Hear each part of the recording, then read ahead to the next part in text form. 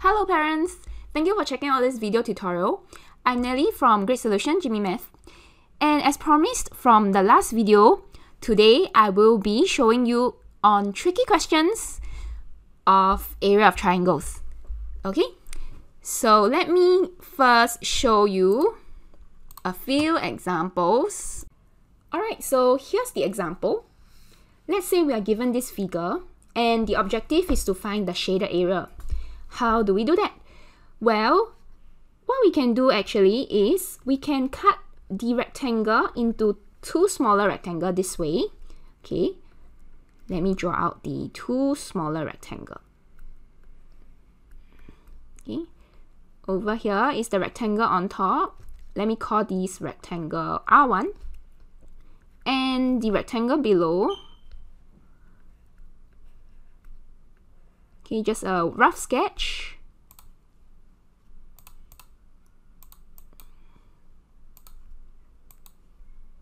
Okay, over here, a rough sketch of the rectangles with the shaded triangle inside. Okay, so the rectangle below, I'll call it R2. Right, so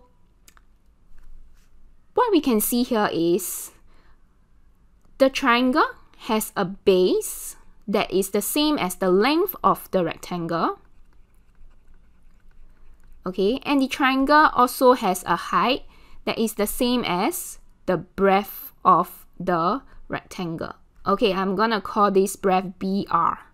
Okay, so to find area of triangle, right, we know that it is half times base times height. Okay, the B here is the base of the triangle. And so happen, right, see, the base of the triangle is the length of the rectangle. And the height of the triangle is the breadth of the rectangle. So let me write down half times the length L times the breadth BR. Okay, and you can see L times BR, length times breadth, is also the area of the rectangle. Okay, so over here the area of the rectangle is R1. Okay, and let's see the rectangle below. It applies, okay, it's the same thing whereby the base of the triangle is the length of the rectangle and the height of the triangle is also the breadth of the rectangle. So in other words, the triangle below is also half of the rectangle below. Okay, so as you can see, the triangle below is half of the rectangle below, and the triangle on top is half of the rectangle on top. And this means that both triangles together is half of the entire rectangle. Okay, let me write down half of the rectangle on top, which is half R1, plus half of the rectangle below, half R2, is the same as half of the entire rectangle. I'll just call this R. Okay, let's now look at this question here. Question asks for area of triangle BCE. Okay, so how can we find out?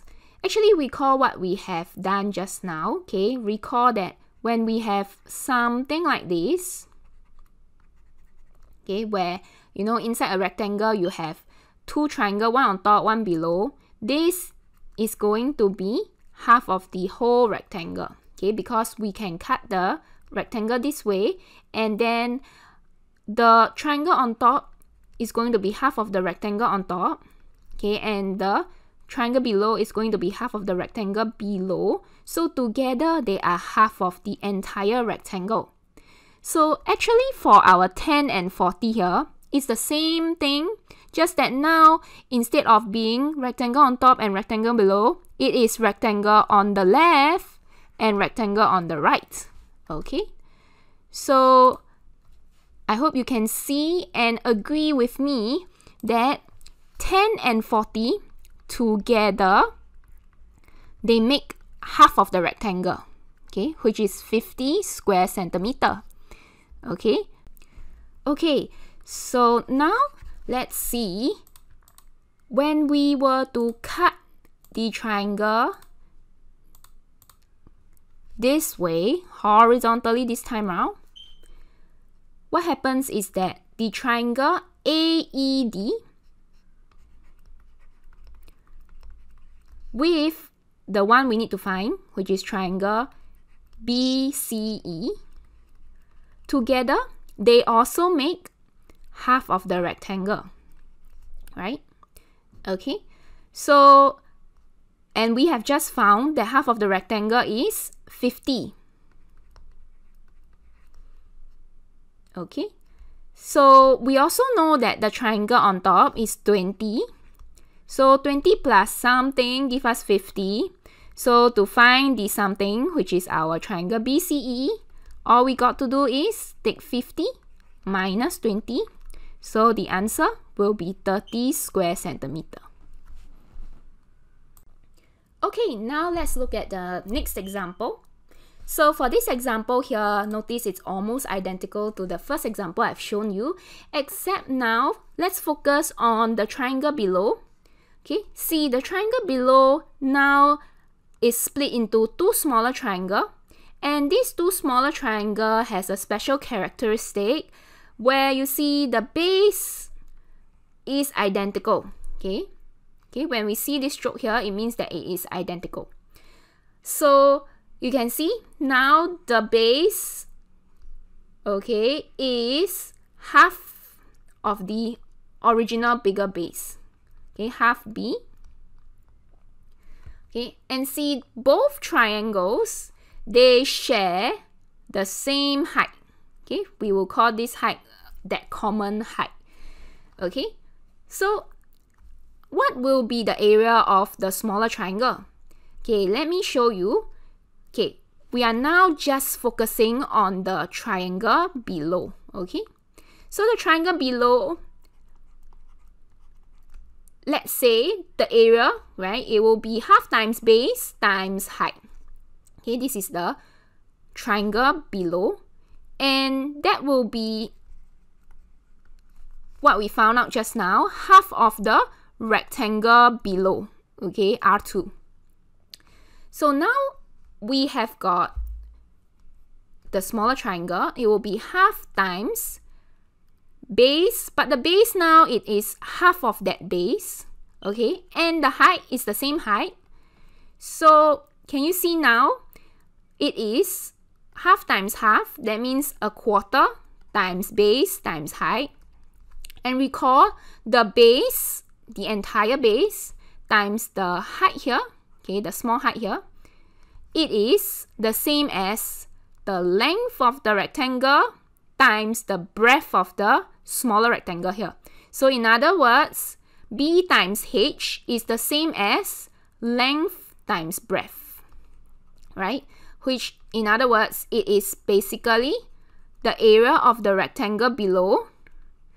Okay, so actually the smaller triangle is just half of the bigger triangle below, right? That means the triangle below, it was at first half of the rectangle below. Now our triangle here will be half of this rectangle. So it will be a quarter of the rectangle. Okay, now we have got this example here.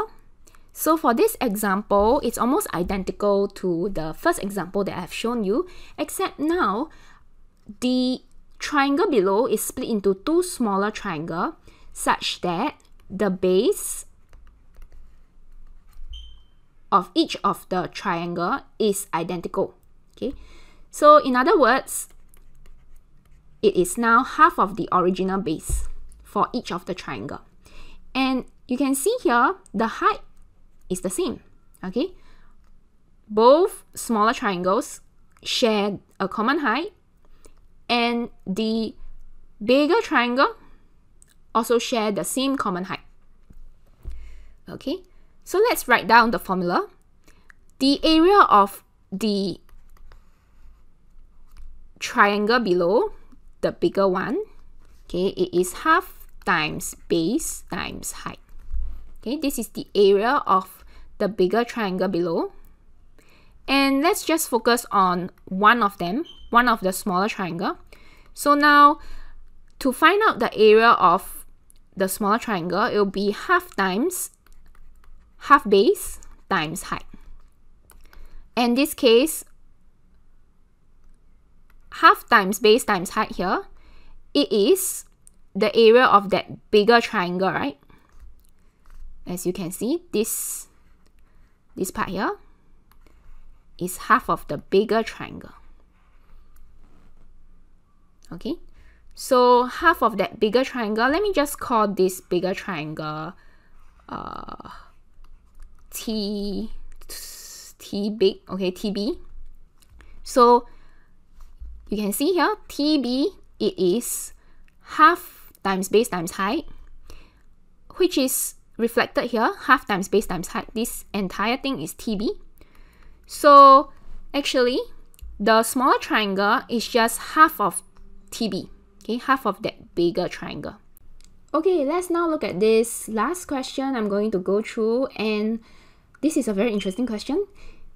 Okay, the question is asking for the shaded area, and we are given a rectangle. So let's try to cut the triangle so that somehow we can have what we are used to seeing. Okay, something like this. So this corner here is lacking a line. Let's draw a dotted line. Okay, this line here is going to form another triangle below, right? Such that the whole base is covered. Okay, now we see something interesting. Over here, there are double stroke, double stroke. This means that these two sides are the same.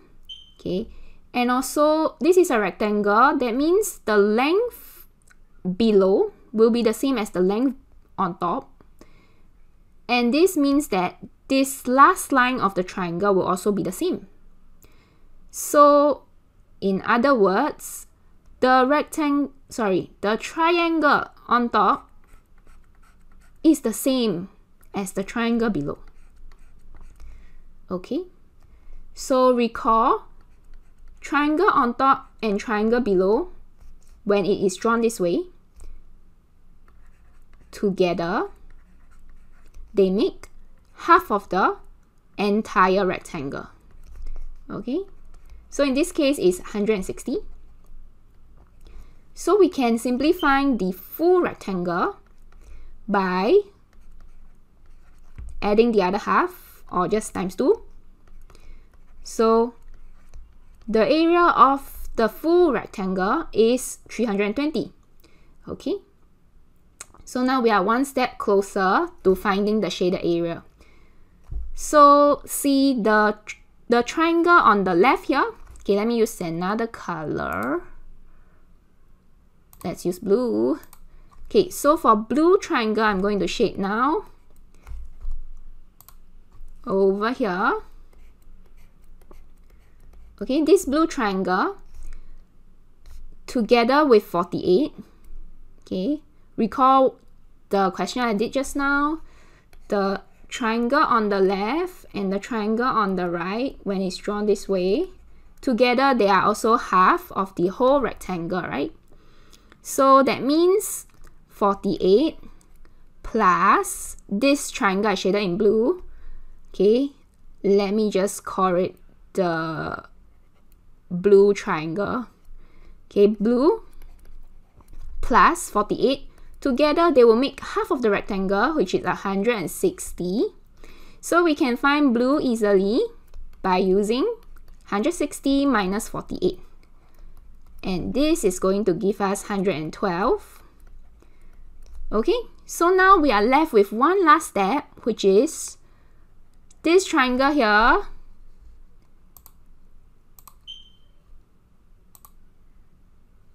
Okay, the triangle I just drew, not sure if you can see. Let me maybe erase something so that it's easier to see. Okay. So, this smaller triangle here, okay, as I have gone through in the previous example, since the base is identical, you can see the stroke. Okay, let me just darken the stroke. Okay, the base is identical, so that means actually this neon green triangle that I shaded is simply half of the triangle below. Okay, and just now we have found out the triangle below is identical to the one on top, so the triangle below is also 80. So half of the 80, which means the neon green is 40. Okay, so blue is 112, neon green is 40. Together, 112 plus 40, we get 152. Okay, so this is all for what I have this week for you. I hope it was helpful. It was useful for you to see clearly, okay, how to do tricky questions like this.